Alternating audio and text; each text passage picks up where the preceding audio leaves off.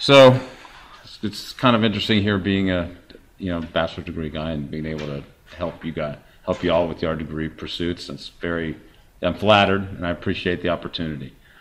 So a lot of studies these days, I imagine a lot of people focus on LTE, and there's a lot of work going on spectrum sharing. So for my talk today, I'm going to go over a program that was recently initiated about a year and a half ago called the Spectrum Sharing Test and Demonstration Program. So, so let's go. I'm going to go right on. Let's go to the next slide.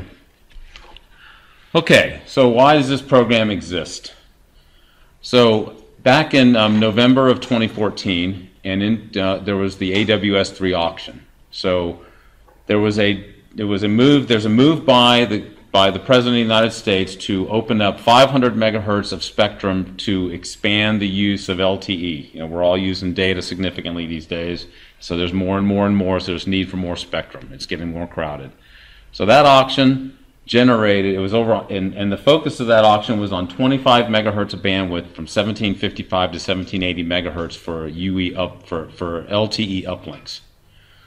That 25 megahertz of spectrum in that auction, which went from November of 2014 and it ended on January 30th of 2015, generated $42 billion of revenue for the United States.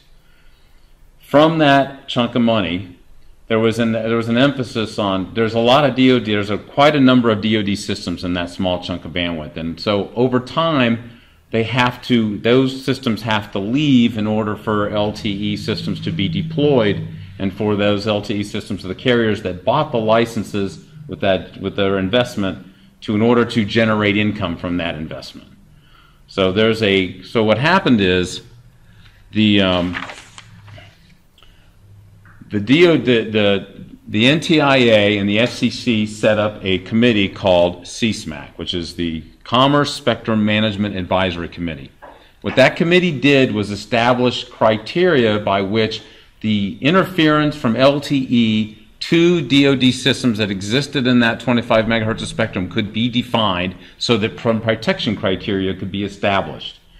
And so you can kind of see it if you look, right here in this graphic right here. You're kind of seeing it's just a picture of, you've got LTE systems deployed over many different environments, and you've got a number of DoD assets, and they're all being, if they were all using the same frequencies at the same time, there's going to be some interference for that. Okay, and so what you want to do is you want to make sure that let's understand under what conditions they could coexist, or under what conditions can we allow the LTE systems to be deployed without interfering with those systems. Our customer for this program is the Department of Defense, and specifically the Defense Spectrum Organization, or the DSO. That's who we represent. So our job for the program is to protect DoD assets so that the American warfighter can train as he fights and execute his mission as already designed. Okay? Now, so through that process of the CSMAC established that criteria, they also established a timeline by which the geographic areas where those systems exist can in an organized manner move out of that spectrum and re-implement those systems at other spectrum without impacting the training and the requirements of the DoD. Okay, and that exists. We call that the transition timeline. And the different systems are leaving, some in 12 months, some in 24, some in 66 months, some in 10 years. But there's large areas of the United States, of CONUS, the continental United States, that are affected by that. Okay, so in order for the LTE carriers who have made this giant investment to be able to take advantage of that, they have to be able to deploy, and there has to be a way to measure what their laydowns are for their networks and see where is it going to interfere with these systems as they leave and where it's not. And so that process gives them a yes, you can put this cell sector down, and no, you can't do that one. Okay? Now, the purpose of this program was to try and facilitate, you see the two objectives here, facilitate expedited and expanded entry of these commercial systems in those bands, and we want to do that as fast. And so the key word there is expedited and expanded. So the timelines are established, but we want to be able to provide the opportunity for those carriers who made this large investment to deploy in those areas earlier, because that can generate more revenue, more jobs, etc., okay, help the U.S. economy. Now, so in order to do that, the things that we need to do is we need to understand the interactions that can go on between these systems so that we can support and allow that to happen. Try to shrink those coordination zones that are defined by CSMAC to as much as possible, and so that there can be more deployments faster. So in order to do that, there's the second objective here, which is identify, assess, test, demonstrate, and operationalize the coexistence assessments. So understand interference. What are the interference mitigation techniques that can be applied? And you want to use stuff that the LTE system providers can deploy, leveraging how they already operate. You want to get into real exotic implementations, okay? So in order to do that, at the bottom of the page here, you can see there's many different aspects of the program that the program are focusing on. Improved propagation modeling, improved clutter modeling, the application of interference mitigation techniques that exist within LTE systems now and in the near future. Understand the interference that LTE provides to the DoD, as well as interference to those LTE systems from DoD systems that may exist in that same area. And all of this, one of the other things that's going on is the DoD is doing a lot of work to try to use LTE as supplemental communications to support mission execution. I mean, these are a whole lot cheaper than tactical software-defined radios that they use now. So if they can implement communications where the warfighter is using a cellular handset, they can deploy and have more robust communications at a lot lower price. So that's another way. So there's another thing that by us learning about this and applying that and giving it to the DoD, they can go figure out, how do I use that system in areas where, I mean, if you think about it, like on a ship or something, how many different types of wireless communication are going on, and radars for sensing. There's electronic warfare going on. I mean, there's a lot of interference environment. The electromagnetic environment on ships is very diverse. And so by learning more about this kind of stuff and applying it there, you can see how it can do that without interfering with other systems, or those inner systems not allowing an LTE deployed systems in a DoD application to be actually fruitful for what they need, okay? So along with that, we have to go do predictions on the LTE emissions. We have to, and then understand receiver degradation for the DoD receivers, and make sure we have a real good understanding of the risk assessment, so we can say, okay, how do we want to do, how much benefit are we going to get, or how much protection is necessary. Okay, kind of gone over some of this already. So in terms of a primary context, so we're trying to understand and develop an increasingly more realistic assessment of the impacts to DoD operations from LTE and from DoD operations to LTE. So it kind of goes both ways, and that makes sense, right? I mean, if I have and I'm going to give you a context here in a second, but if you look at the top, going from left to right across the type, you see that you've got LTE systems, there's a propagation environment, and then there's the DoD receivers. And you can kind of, I'm not going to get into the details of the parameters that are listed there, because you guys are studying that kind of stuff. You understand that stuff at a reasonable level. But that's the that's the electromagnetic environment that we're talking about, and it goes in both directions. You can see the top one is going from LTE to DoD receivers, and the bottom one is from DoD emissions to the same or similar propagation environment to the LTE system. And I'm going to give you some context of why that matters. So for the top one, I'm a fighter pilot, and I'm doing training down in Eglin Air Force Base in northwestern Florida, and I'm flying what's called the ACTS, which is the Air Combat Training System.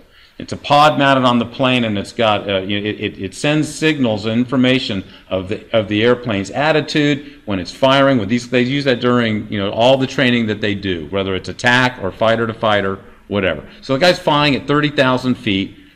Off in the range over the Gulf of Mexico. The number of handsets that are visible to him in the electromagnetic environment extend from Beaumont, Texas, all the way to Marco Island, Florida. So how many different networks do you think that is? And how many handsets at any moment in time you think that that DoD asset can see in terms of generating a conglomerated effect of radio emission interference? Thousands of these at any moment. So that you get a good context of why this problem exists. Now, that's an example of an air-to-ground link of a DoD system. There are many systems DoD systems that exist in that 25 megahertz bandwidth. Some are ground-to-ground. There's robotics, control communications. There's video. There's the ACTS. There's AMT, which is a telemetry link. When they launched, the DoD launches missile launches, they attach telemetry systems to them, and those telemetry systems sends a lot of data back to large ground receivers with large antennas, so that they can get a lot of data about how did that test go. Did that missile do what I thought it was going to do? And those things take up a lot of space. They cover a lot of area as well. So those are the kind of systems that are being interfered with. And then on the other way back, and you can see how a large number of these can interfere with the DoD system, and that is the band that we care about most. It's an uplink band. Now on the downlink side, it's not quite the same thing, but if a DoD asset, and there is one that does this, it's called SATOPS, it's satellite operations, and these are large ground stations that are in specific locations around the country that are controlling DoD satellites in both low Earth orbit, medium Earth orbit, or geosynchronous orbit. And so they're constantly moving around and looking at different. The same system controls many different satellite systems, and there are emissions from that actually can interfere with the handsets as well. So what's going to happen? A handset is going to detect interference. It's going to not receive stuff. It's going to send, well, I didn't get this. It's going to send hearts back to the E node B, and the E node B is going to have to, adapt to that and send, and so the data rate's lower. So it goes both ways, okay? And that's the point. And there's a couple of good examples. Okay, so a portion of the program is focused on LTE characterization, and that's the part that Virginia Tech Applied Research Corporation is participating in the activities within the SST&D program. So this slide is showing, kind of a high-level view contextual of what we are doing. So as you look at the top of the page here, it talks about findings and outcomes. Okay, so we're doing work, and I'm going to describe that in a second. But it's like, why are we doing that? So we're going to deliver what we learn to the models that are being used to allow the carriers to do their laydowns earlier. So we're providing statistics and data so that they can, to those models that are being used to analyze the laydowns. The carriers come in and they submit a laydown for a network, and it could be 1,000 cell sites. Well, those cell sites and their locations matter relative to the DoD systems and the coordination zones that are nearby. So you have to be able to do a really good analysis of that electromagnetic environment in order to say, yes, you can put these cell sites down, and no, you can't do these. So we want to make sure we maximize the yeses, minimize the nos, while protecting the DoD assets. And so that's where the findings and outcomes. That's our delivery of our data and what we're going to be doing.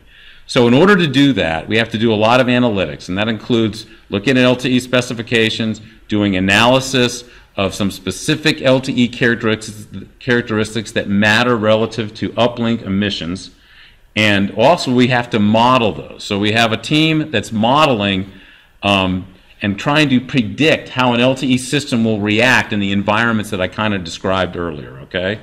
So, and along with that, models are only as good as what you put into them. And so you also want to verify that those models are representing reality. So to support that, there's a whole test and measurement activity going on, and that's what's that's what's kind of shown on the bottom of the slide.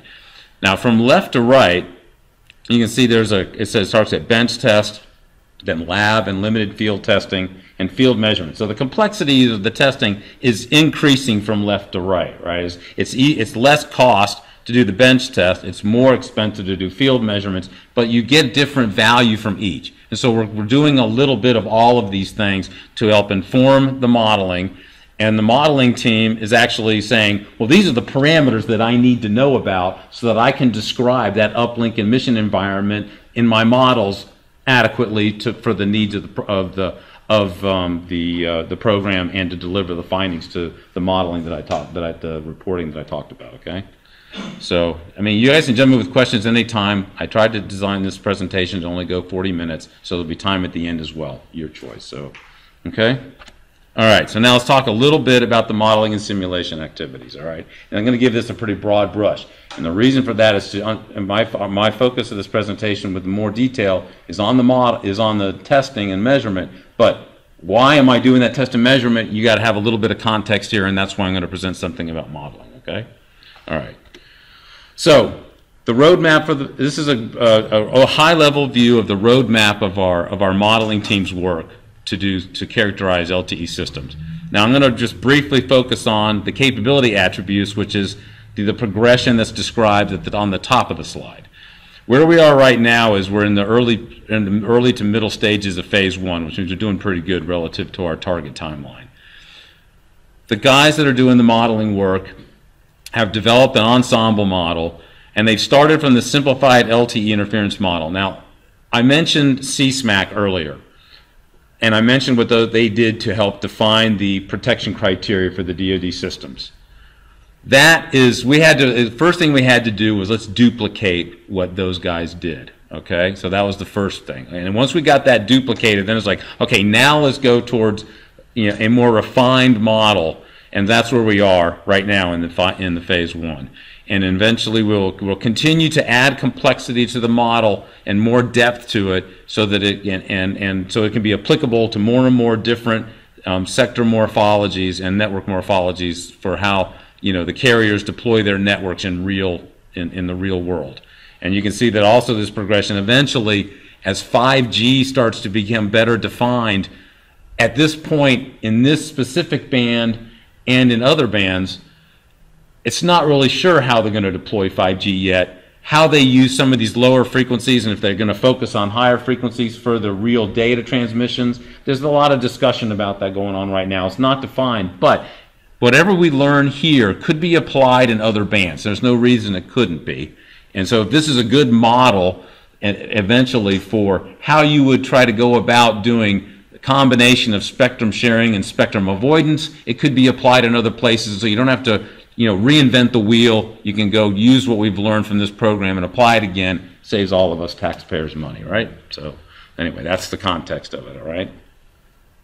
Now, so let's talk about the approach, and it's the relationship of the modeling approach to testing and measurement, okay? So first of all, I'm going to go just briefly through. I'm not going to concentrate so much on the bullets. I'm going to focus more on the picture.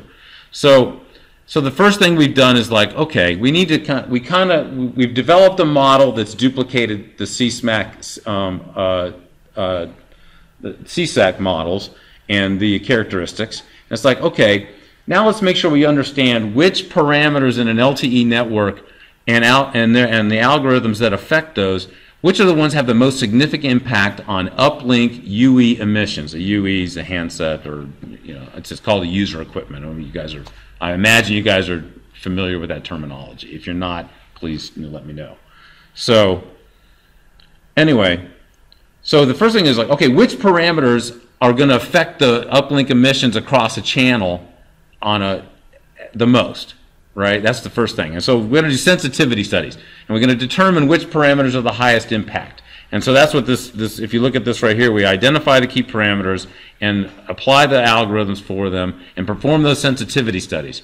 And by doing that, we generate that list of parameters that matter the most. And what that does is there's a feedback, to and from the measurement activity is like, okay, so what are those things? And so those are the parameters we want to be able to go and collect out in the field, right, or in the lab or wherever you do your testing, so that you can get data and characteristics about those specific parameters and feed them back to the modeling team. And what that allows them to do is then say, okay, now I want to define some operational scenarios, okay, and we're going to talk a little bit about those in a minute. And once I get those, then I can go and do detailed simulations about under specific environments that are applied to that network in the model, including variations of traffic load, like Lane Stadium on a Saturday during a football game. I don't know, you guys ever even tried to send a text during that? It's impossible. So there's, what happens then versus a rural, and there's different times of day. Let's say you go downtown D.C. during the day versus at 11 o'clock at night. So there's some examples. You're going to see significant variation in the use load on the sectors and stuff between time of day. So we do detailed simulations of that so that we can understand what's happening relative to the interactions between the UEs and the E node B, and what are the resultant emissions that the UEs provide in that channel. Okay, so as a result of all that, we've kind of come up with some plans. Okay, so what do we want to do relative to field measurements, and so that can help inform those models, and so the models can be compared to that and say, okay, my model is making sense or it's not making sense, and we need to do some things to make it better. Okay, so here's some of the characteristics. If you look at this list right here under field testing, there's E node B to UE interactions. I talked about that. Get the parameters, different cell morphologies, and I'm going to talk about that on the very next slide, because CSMAC started with a very basic set: urban, suburban combined, and rural. So there's two different morphologies. Well, that's oversimplistic, and so we'll get into that a little bit in a second. Power control parameters, that's a very big focus. And inferring schedule algorithms, and I'll get to that in a minute, because when you're out measuring an LTE system in the field, you have no control over what the E node B settings are. And the E node B settings, we've been talking with a lot of equipment providers like Nokia Networks and Ericsson, and there's some companies that actually are spin-offs of Ericsson that provide the DoD with small E node Bs. It's a company by the name of OSIUS, if any have heard of them. But they use Ericsson equipment. But the number of controls that are available on those E node Bs is very large.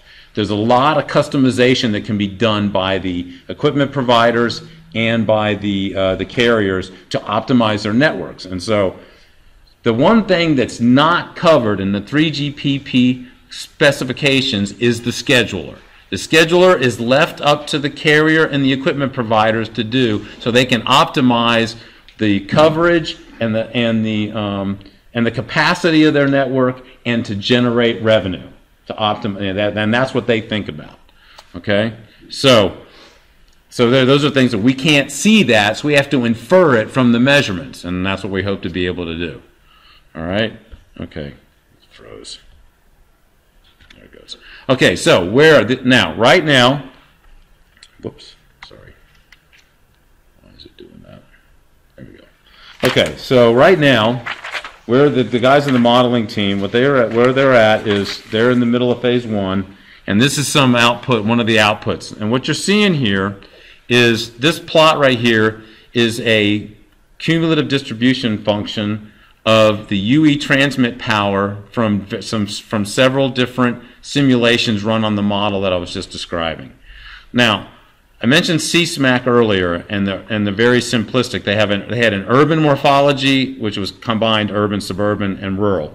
Those are you see the CDFs of those are covered by the blue squares and then the orangish yellow diamonds. Okay, so that's where they ended up.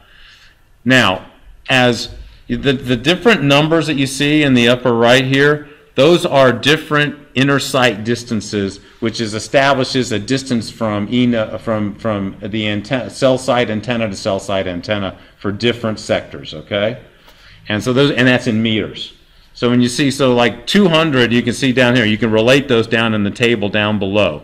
So what the guys on the team that did the modeling did is said, well, we need to be able to have a little more granularity into the morphology of the sectors that are being deployed, because that's more realistic, and I got to be able to see into this more. So there's micro, dense, urban, suburban, and rural. So they broke it down into 5, and those are defined by those ISD distances that you see in the second column there.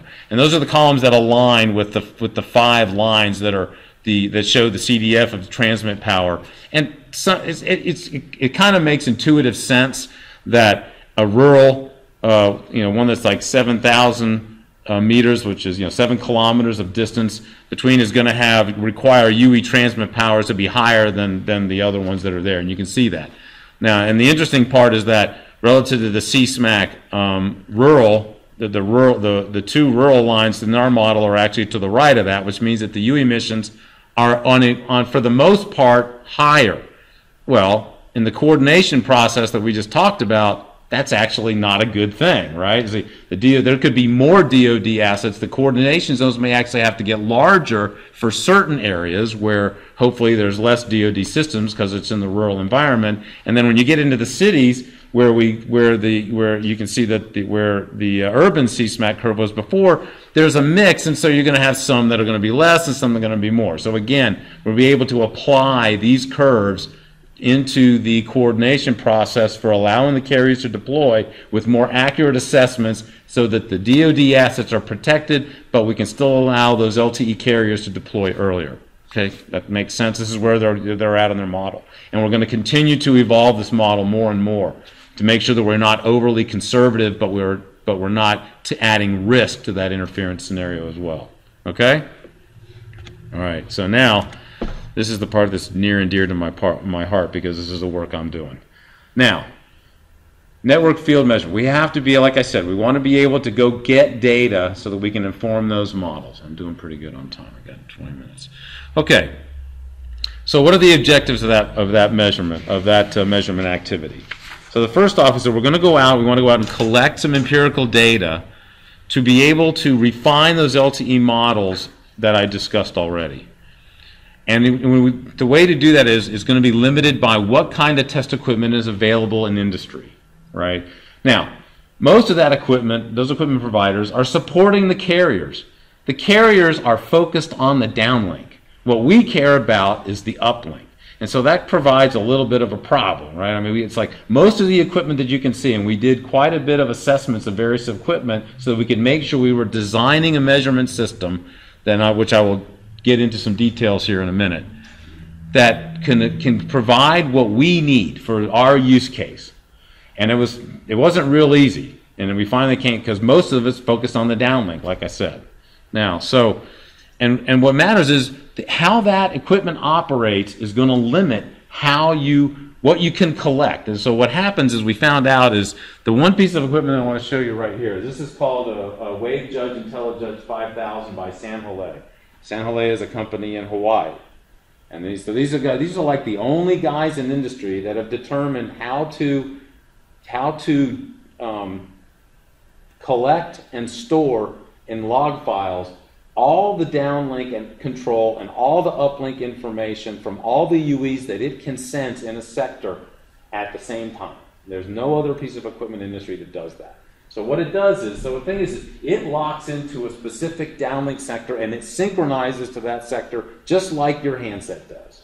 And then once it synchronizes the downlink, it can extract all the control information from the downlink to all the UEs that sector is controlling, and it can get all the uplink control information from all the UEs within its range of detection that it can do. And that gets into why we have certain antennas on the top, okay? So downlink are on the order of 50 to 100 watts. So you use an omni antenna for that because you have to be able to synchronize the downlink with this piece of equipment.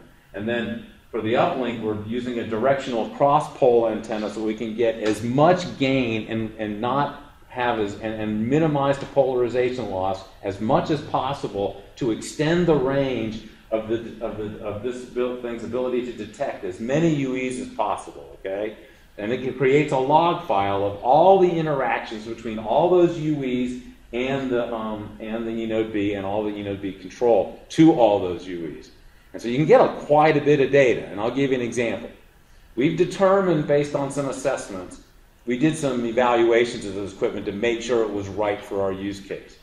And we figured out that in a 15-minute collection, we're going to get about 3.6 million lines of data, which is a mix of eNode B control to UEs, and then all the UEs sending its control information back for every millisecond within that 15-minute time. It's 3.6 million lines of code, of lines of data.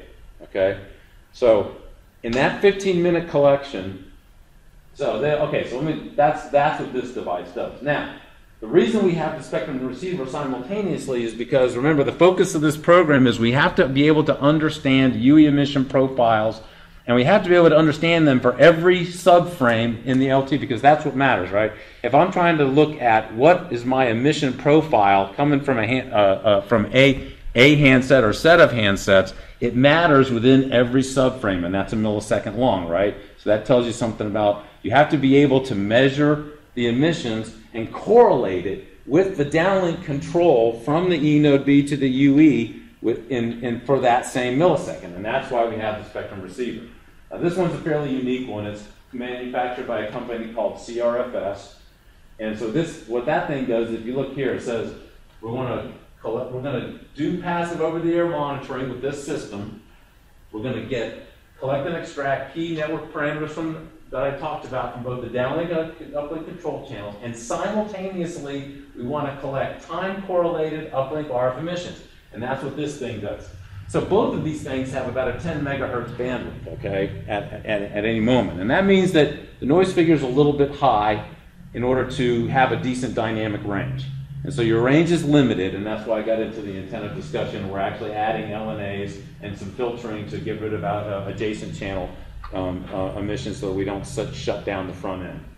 Now, so what this guy does is, in all of this stuff, you see the GPS antenna feeding both. They both have GPS receivers within them, so you're going to be able to time correlate the downlink control that you capture here to the uplink emissions that'll, in an LTE system, the uplink always transmit based on the control that it received 4 milliseconds prior to that uplink emission, okay? So with GPS timestamps and universal time on both, I can correlate the emissions in this receiver that occur in that uplink and I can look at the downlink control that told the UEs to do that 4 milliseconds before, so I can correlate it, right? So now, and what that does is allow me, over time, I can trust this thing. Maybe I don't have to do so much with this in the future, but initially I want to make sure I correlate it, because what matters is what are those emissions, what do they look like?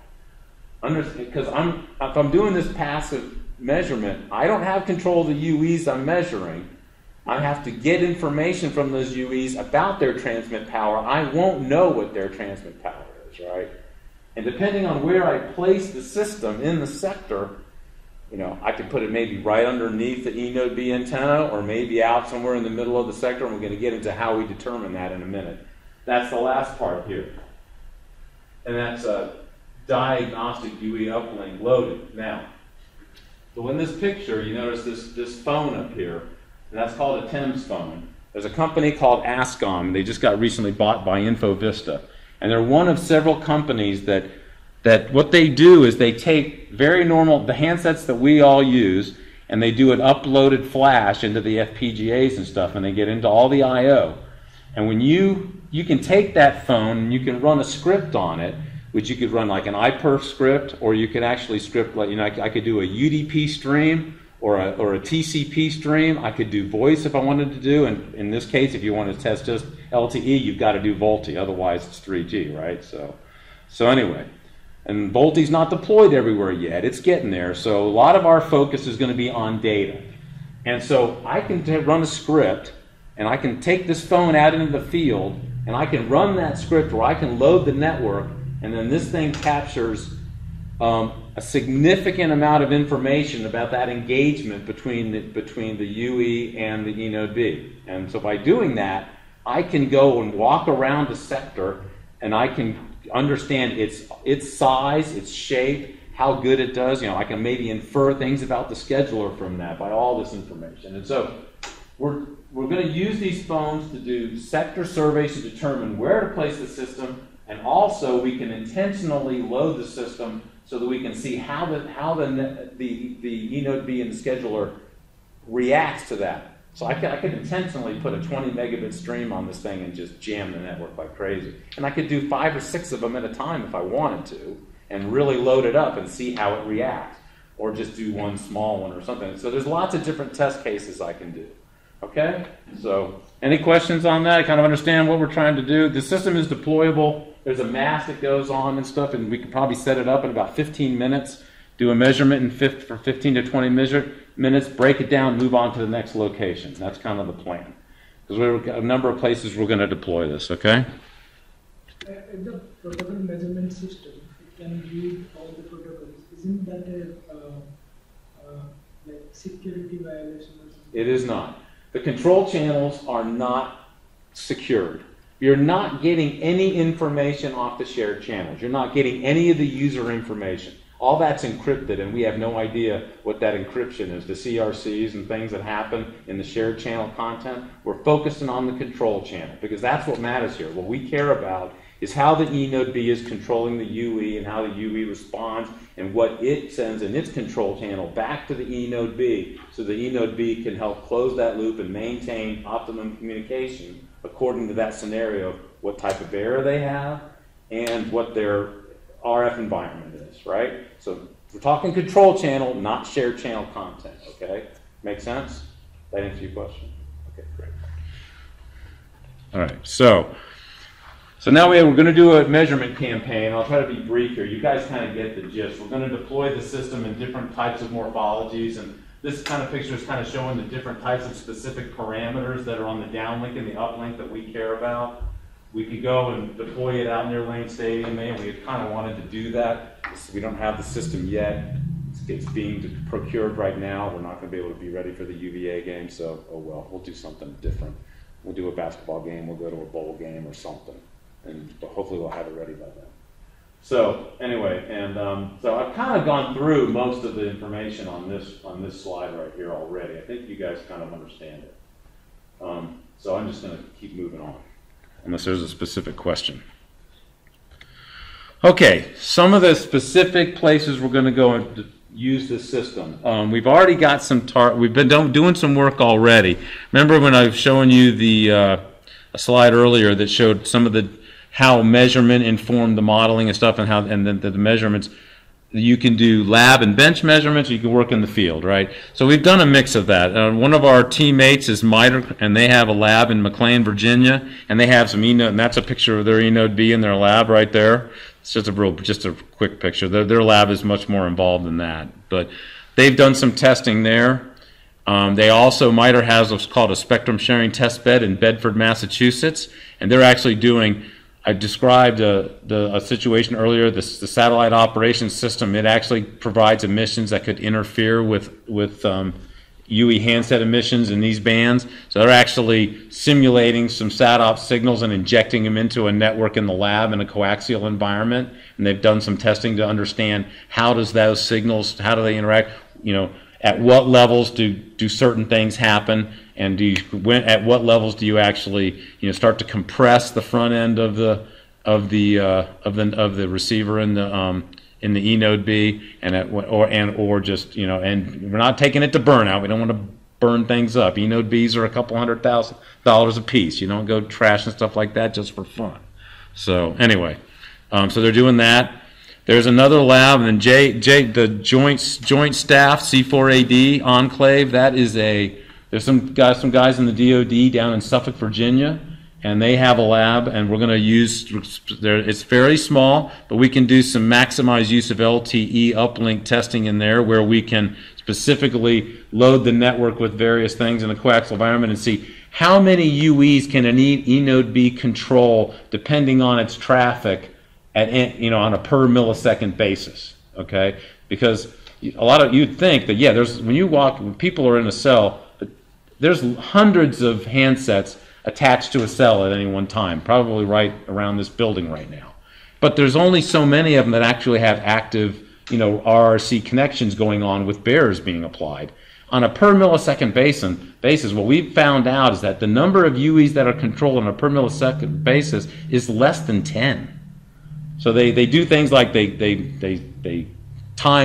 spread them out in time as well as in frequency in terms of their assignments, so that they can manage the whole network. But on a per millisecond basis, which matters in the scenarios that I've described, it's actually a fairly small number. There's reasons for that, and that's why the modeling and test activities are going on, right? Okay. Other things, network limited field testing. These pictures over here to the right, this is in Lakehurst, New Jersey. This is actually the site where the Hindenburg went down. If you guys remember, that was in 1936. The DoD has a LTE network deployed in the field there, and we plan to go out and use that. We're actually going to, the picture on the right here is from my test plan. There's actually, we can set up 3 sectors. There's a tower in one location, and the distance from here, these are dirigible hangars. So they're very large. This is about 2 kilometers, and we can set up 3 sectors in there, and they use what's called a cell on wheels, or a cow. That's what they call it. And basically it's a cell sector on wheels, and you can go set it up wherever you want to do your testing. And they've got a network that operates at a European band over there, and they've got an experimental FCC license. So we're going to go and do testing out in the field there. And we will be able to deploy this system, measurement system, during those tests, and we'll be able to use our TEMS phones to load the network. We're going to go up to 10 phones. We're going to vary the number of phones. We're going to vary the network load. We're going to do different, in this case, since the DoD owns the eNode B, we can actually set different settings in the eNode B versus test case, so we can understand how the scheduler is adapting to different types of settings versus the different loads and locations of UEs, etc. That makes sense to y'all? So that's where we're going to do that. That's in Lakehurst, New Jersey. And the biggest thing, I think the most informative part of using this measurement system is more this systemic identification of sectors, going out into the different morphologies that were identified in the modeling activity. You know, there was 5 different categories, right? I can go to different rural locations or suburban. Now, there are other parts of the program that have been doing evaluations of different things for the purposes of propagation and clutter, and they've done a lot of work using the land use, land cover categories that are the government characterizes all of our communities by, and they've determined, you know, that there are, we're going to go try to do work in places where they've done work, so that, because one of the things we can collect from this system is the propagation, this information about the propagation losses, because the handsets calculate it all the time and they report it. So we can get that data from this measurement system, and we can correlate that with the studies that they've done for propagation. So there's value for us of going to the same locations where they've done work and actually doing testing in the field. So we can actually help inform them. That's kind of a secondary, you know, benefit of the effort. Okay, we're going to, and a lot of that work's been in the DC area, so that's why we say, you know, do field measurements of DC region cell sites. Large event field measurement. I kind of talked about that already. We're gonna once we get the system pulled together, we'll be able to go pick a few things and go do and test during, you know, before, during, and after events where there's going to be a lot of people at them, and see what the effect is. You can just outside a concert or whatever, depending on what we'll take advantage of whatever events in the local area that happen. And then the other thing is we've been invited. So this band, 1755 to 1780, is in what's called band 66. That's a new designation by the 3GPP and that is a portion of it. It used to overlap into band 4, but now they've made another new designation, and that's band 66. Well, we've been invited by some of the carriers who are getting ready to do some small deployments in a couple parts of the country, because this auction happened, what, 2 years ago, right? It'll be 2 years ago in February. The eNode B manufacturers are just starting to build eNode Bs for this band. They didn't have them before. So now that they have them, the carriers are going to do testing out in the field, and so they've invited us to go do measurements during their field monitoring, their trials. Okay, so we're going to go into the 2 locations right now are Phoenix and California. I think is in the Napa Valley area. Pretty nice place. So, okay, so talked about all this data. What are you going to do with it? I mean, it's a lot. I mean, we pretty figured out that on a 15-minute test, if I'm like at that Lakehurst, New Jersey, and I've got my field measurement system out there collecting its log files, and I'm using 7 TEMS phones out there, I'm generating about 10 gigabits of data in 15 minutes across all those file sets. Okay, so now I got to be able to manage that data, and I got to be able to figure out. I have specific statistics that I care about. I got to be able to extract that stuff and report it to our customer and to the modeling guys as quickly as efficiently as possible. So what we have to do is we're developing right now, this is work that's in progress, a data reporting capability, and it's kind of, as you can see, here's the 3 pieces of equipment. They generate file types. We're going to store the raw data files. We're actually going to apply a parse and report generator that we're developing now, which would be applied to the files to extract the data and report the statistics in a usable format for our customer community, okay? And so that's what this is kind of depicting right here in this picture on the left. So we've grouped the data by 5 different characteristics. Uplink grants, and that's the grant, the PRB allocations that are provided on a per millisecond basis to each UE. Then the resultant UE transmit power from those grants, we talked about that a little bit already. The scheduler performance, remember what I said.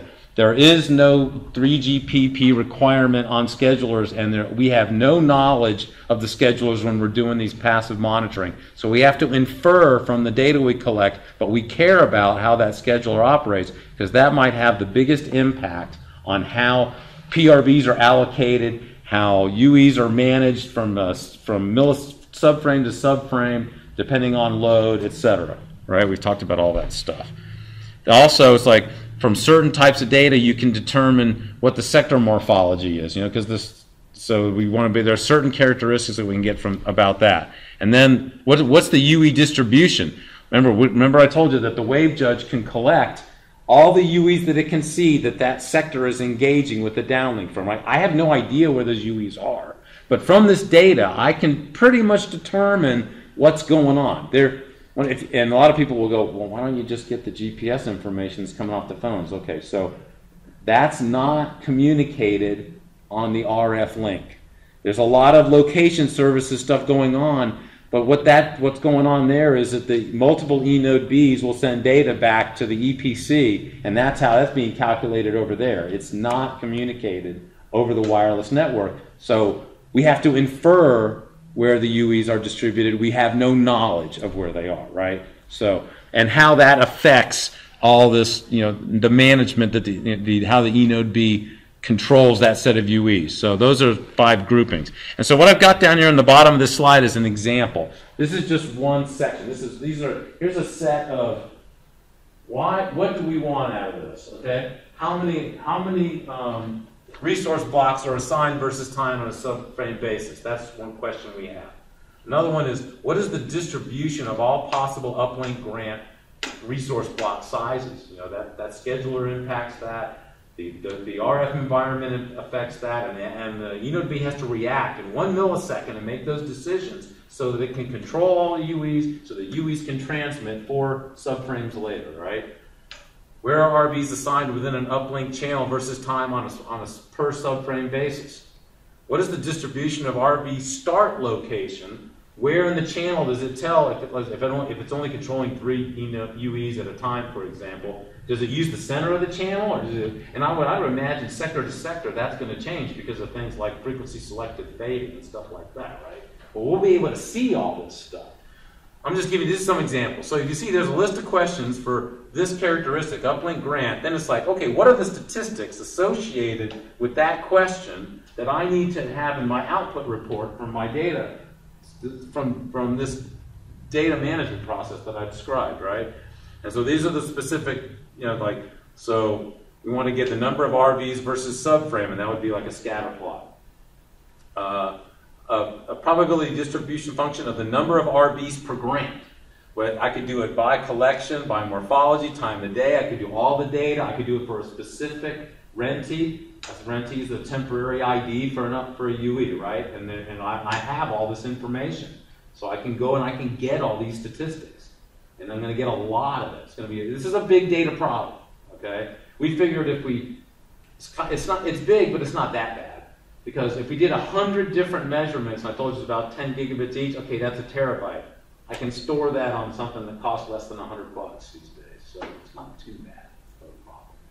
Anyway, PRB allocation versus subframe index. Now, there's a subframe index during the day. Each subframe has a very specific number. We'll know all that because we'll have all that information. So I'll be able to see what's happening versus time, right? Probability distribution function of grant start. You know, where does it start? And what's happening statistically there? How many concurrent users each subframe? That was something that I talked about a minute ago. Probability distribution function of push RV occupancy. And what that is that's a combination of start and the RV start and RV count, right? It's a combination of both. Okay, so then, now where do I get that information? And this is from the LTE channel. Downlink control channel DCI 0 format 0 is a big target for us. And then the SIBs. Now SIBs are static information about that sector. It never changes. Things like alpha, P0, the PCI, the specific cell identifier, the channel bandwidth. There's a number of different things. And so you can see then from each of those different chunks of the control channel information, these are the target parameters that I need in order to get this statistic, right? And I can get, and these are things that I know I can get. Now, I can get them from the San Jose Wave Judge, or I can get them from the TENS phone, depending on what I'm doing with my testing. And I may want to look at a combination of both so I can see correlation. And so we can do that too. Okay, does that make sense? So that's what we're doing. And we do the same process for every one of these characteristics. We have a total right now. This is still work in progress. We're discussing it with the modeling team and getting the inputs from them, because that matters, because we care. But you don't want to design this in a vacuum. I mean, why am I doing this? You know, I was like, it's a lot of work. And it's interesting, and I like it. But it's like, why am I doing it? And I've got to make sure that I get the inputs from all the customer community and the other parts of the technical team that I'm working with in the modeling to make sure that I got the right statistics and I'm answering the right questions, okay? To be able to understand the resultant UE emissions that happen from sector to sector to sector, so we can do the ultimate job. So that makes sense. Right now we have like 25 of these. That's a sample. I think that's 6 right there. We have 25 total spread over those 5. Okay? Now, in order to do that, you have to have a data model. I'm not going to get into the details of this because this is work in progress also, but basically we've discussed the different pieces of equipment in the system. You know, so I've got this data model, and I do a test. And I'm going to do a test, and I'm going to have TEMS data, I'm going to have wave judge data, I'm going to have RFI spectrum data, and I'm also going to have metadata. Now, this is stuff that the field test engineer would enter. Time of day. Is it raining or not? Amazingly, that might matter. Excuse me. Date, a location by address, and maybe even submit a picture of where we're at.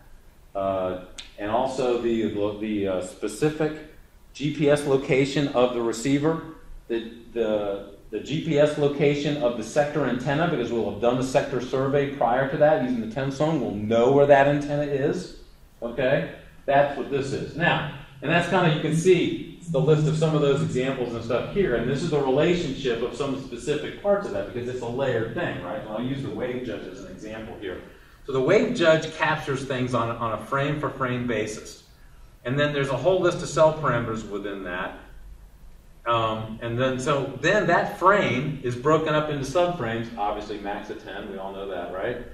And then frame start and frame end is known in terms of a start, because I got GPS time, I got universal time applied to all this information, right? And within that subframe, there's a number assigned to each, and and then the frame is associated with it. Now it's like, how many UEs am I actually controlling within that? And that information, that's the renties. We care about the C renties the most. Those are the ones that are established from an active RRC connection, okay? And then the list of messages from that. Okay, so in the renties, I get an ID number for the phones that are being controlled, and then I get a message list from that. Okay, that message list, that's when you start getting into a lot of these data that's going to feed my statistic. So you kind of see that we're like starting from the top, and we got to understand all this stuff, because we got to know where to go get this information for the report generator in order to efficiently apply it to the file and spit it out. I'm just about out of time, but I think I'm just about done. So that's what we're doing right now. And here's some examples.